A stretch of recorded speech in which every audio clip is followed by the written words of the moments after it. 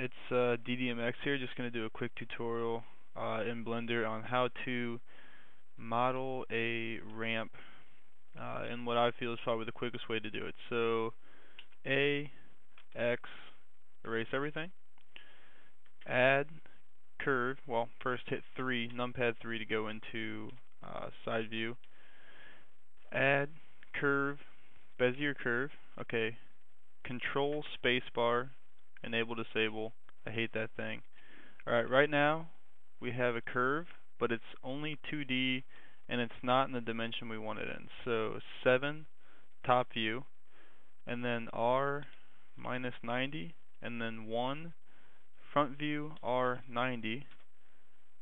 And then if you go back into your side view, we have a curve in the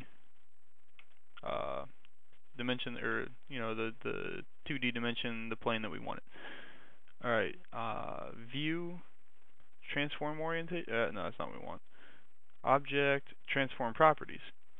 Add a cube, okay, Z to go into wireframe, and I just use this for dimensions. So we want a ramp that's 8 feet tall, Z direction, that's rotation, Z direction, scale, 8 feet tall. And if it's 8 feet tall, we're going to shoot for 24 feet long. No, that's way too long. Let's go for 16. Yeah, 16. This will give us a nice 2-to-1 ratio for a ramp. That's usually a good thing to shoot for. I guess when you're building the jump, you don't want it to kick too much. Tab, edit mode. Actually, before we even do this, decide on what angle you want your ramp to be. So I'm just going to insert a plane real quick. Come over here to your rotation on the x-axis. Let's just make this, let's say 40 degree. So 40 degree launch angle. Put this guy up here just for reference. I wouldn't go any higher than 60. 60 kicks. G moves, first point. R rotates. Got your next point up here. This is just like curves in Photoshop. Hold Control and click. Put another point, hold Control and click. One more point. Put this guy so it's 0 rotation. This guy, kind of bring it S. We'll size it. Size this guy up a little bit. Maybe bring this guy out. GY. Grabs in the Y direction and moves. GY again. See what we look like. That looks pretty good, don't it? Looks good to me. Alright, now, I'm not sure if this really does anything. Select all with A. Come over here, curve tool, subdivide a couple times. Tab, object mode.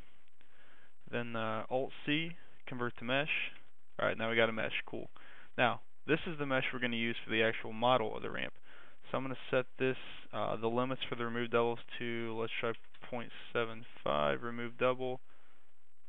That's pretty undetailed enough. So it won't give the game too much problem, and it looks nice too. So, alright, that is that. And what we'll do next is we will select all, extrude E in the Z direction. Now, size it with S in the Z direction a couple times. Get it nice and flat. Grab it, shove it back up in the Z direction. Alright, now put the threshold down to like 0.05, I guess. Select all, remove doubles. That gets rid of these guys. That was stupid, don't do that. If you hold Alt and click, it'll select the string.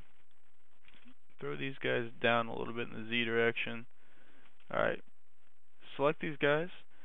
Alt M, merge at center. Okay, that's pretty good. I mean, yeah, that's good enough. Yeah.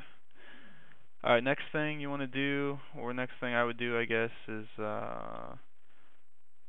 extrude this entire thing. So, all, go into top view, E, extrude the region, X direction, I don't know, 4 feet, something like that. Control tab, faces, actually, control tab, edges, hold alt, click on this string, and then it didn't grab, yeah it did. Control E, mark seam, same thing over here, Control E, mark seam, same thing down here, Control E, mark seam, Control E, mark seam, mark this guy, mark this guy, mark this guy, mark this guy, and mark this guy too. Control tab, faces, click a bottom face, Control L, X, faces. Okay, so now as you can see, H to hide that guy. Now as you can see, we just got a ramp. Just a normal box ramp. You can delete this guy, don't need that. Alright, now we'll have to worry about our center point, so I find it easiest sometimes just come into edit mode. The pink point's your center point. Throw it somewhere, I don't know, the beginning of the ramp. And, where'd it go? Oh, way down there.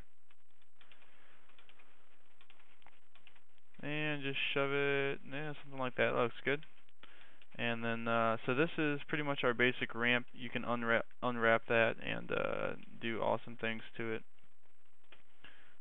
Set smooth, modifier, edge split, apply. That just sets this part smooth, it splits this edge, gets everything else smooth. Okay. Click on the top face, Control L. Now, Shift D, click, P, selected. Okay, so now we have a new face, just the top of the ramp. Hit 7, grab it in the X. This is what you're going to use for your collision. So, you don't have to do this part for now.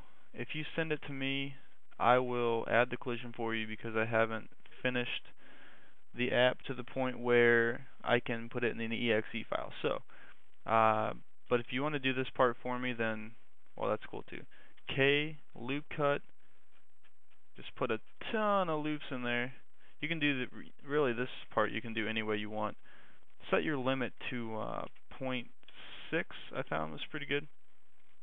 And then W subdivide, W subdivide, W subdivide.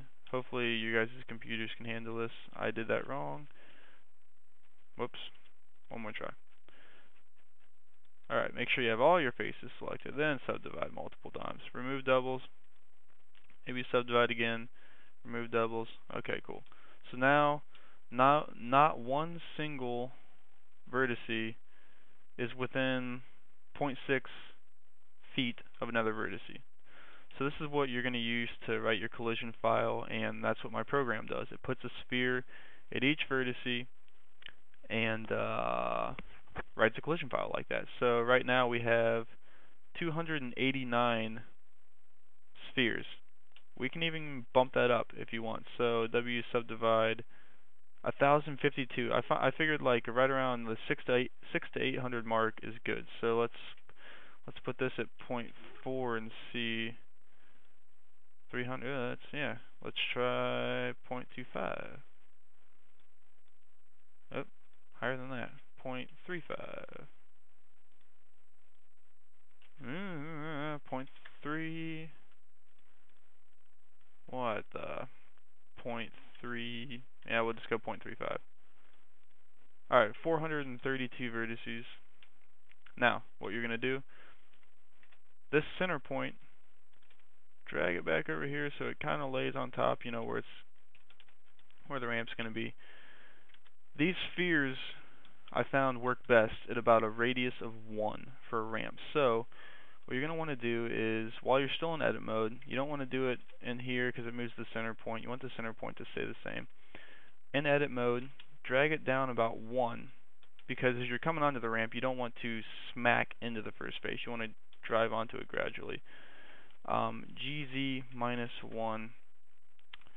And then as you notice, it's 1 here, but it kind of tapers up. So if you size it in the Y direction a tad, holding shift, GY, it looks like it's about even all the way through. So that's what you want for your collision file. Now these spheres are going to be radius 1, so you know, you kind of look at here, it'll be radius 1 all the way around. So that's kind of what you're going to have.